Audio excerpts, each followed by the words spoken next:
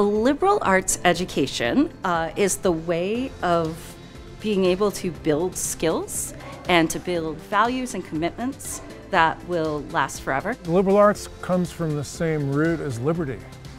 And so when you're studying the liberal arts, you're studying how to be a free individual. It's not about your political philosophy or beliefs. It's about the idea of freedom. From my perspective, a liberal arts education is a well-rounded education. So it's not about learning a lot in one thing, but learning a lot in a lot of different subjects. That allows you to be adaptable in whatever you have to do and whatever you have to become good at throughout your life. Asking the questions I want to ask, about hanging out with the friends I want to hang out with, about developing my own values.